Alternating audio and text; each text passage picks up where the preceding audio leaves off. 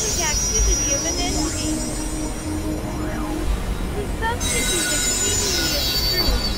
Due to the low stage of the human intelligence, it isn't yet so occupied with the objective or material side of manifestation that the attraction existing between spirit and spirit is little more than a concept.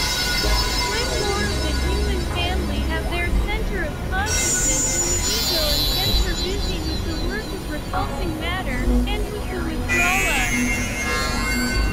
282 ATREATISE on cosmic fire. Spirit from form, then only will the transmutative process be comprehended, then only will time, as known in the three worlds, be transcended, and then only will space, as manifested to man through the three lower planes of the 18 subplanes, be found to be a barrier. This same statement can be predicated of the seven logos of the solar logos, extending the idea to other planes, solar and cosmic. So also can it be narrowed down to the subhuman, and to the involutionary lives, remembering ever that as the consciousness is more confined and restricted, so inertia, lack of response and limitation of radiation will be seen. By a close scrutiny of Chart B, it will be apparent wherein lies the problem of the logos, and wherein lies the accuracy of the correspondence between him and his reflection man. First, both are in objective manifestation on the physical plane. Second, both are at their point of deepest involution.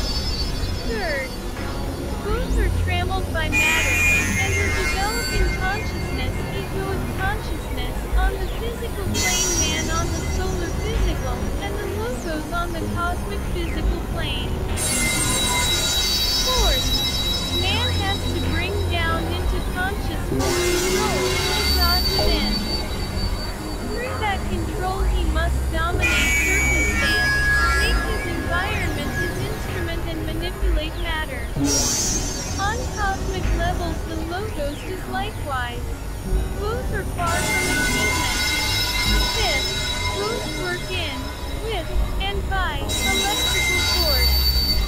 Sixth, both come under the laws governing forms and hence both are controlled in time and space by karma, which is the law of form. It has to do with quality, as force has to do with vibration.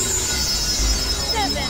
Both work through forms made up of INTRODUCTORYQUESTIONS 283.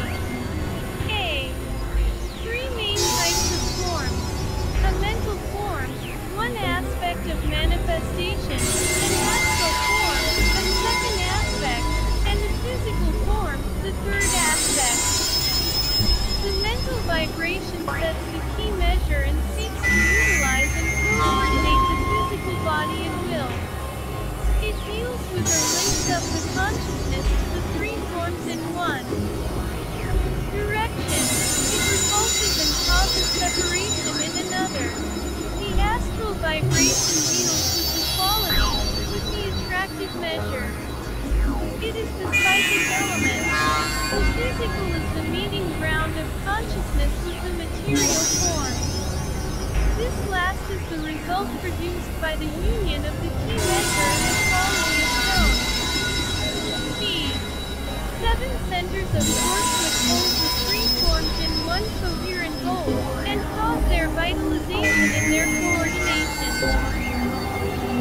These put the triple unit into correlation with their main center of consciousness on the higher planes, whether that center is the causal body of man, of a planetary logos, or of a solar logos. Circa millions of infinitesimal cells, each embodying a lesser life, each in a condition of constant activity,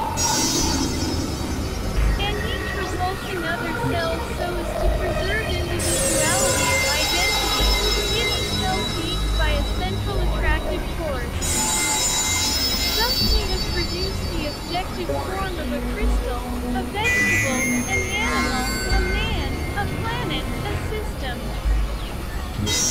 Finally, both work, therefore, in a dual manner and each demonstrates both attraction and repulsion. Attraction of matter to spirit and the building of a form for the use of spirit is the result of electrical energy in the universe, which in each case brings the lesser lives or spheres into its range of influence. C. Magnetic force. The life of the logos gathers together his body of manifestation. The magnetic force of the heavenly man, the planetary logos, gathers out of the solar ring past not that which he needs for each incarnation. 284 ATREATISE on Cosmic Fire. The magnetic force of the ego gathers, at each rebirth, matter within the particular sphere or scheme within which the ego has placed. So on down the scale, we find the lesser pursuing its round ever within the greater. Therefore we have during a period of attraction and repulsion, or a life cycle, that which we call time and space, and this holds equally true in the life cycle of a logos or an ant, or a crystal. There are cycles of activity and matter, due to some energizing bulk, and then time and space are known. There are cycles of non-being when time and space are not, and the energizing zones are drawn. But we must not forget that this is purely relative, and only to be considered from the standpoint of the particular life or entity involved, and the special stage of awareness reached. All must be interpreted in terms of consciousness.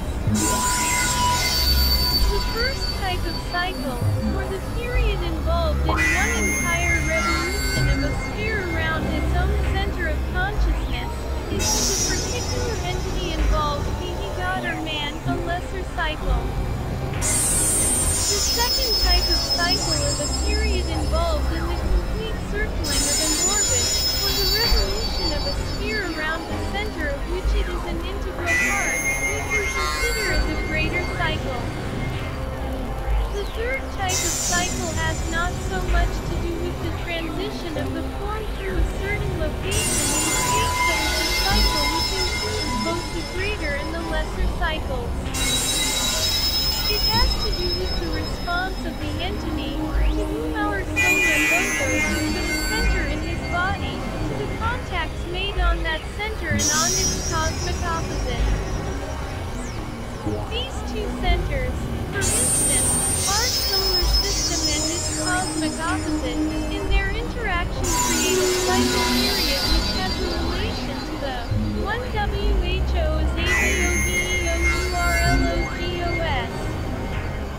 Thesis, of course, beyond human conception, but must be included in our enumeration of cycles of exactitude as to be achieved. INTRODUCTORYQUESTIONS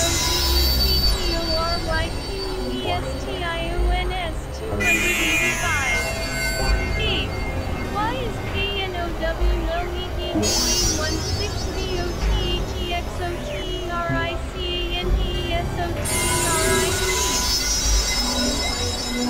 We can now take up the question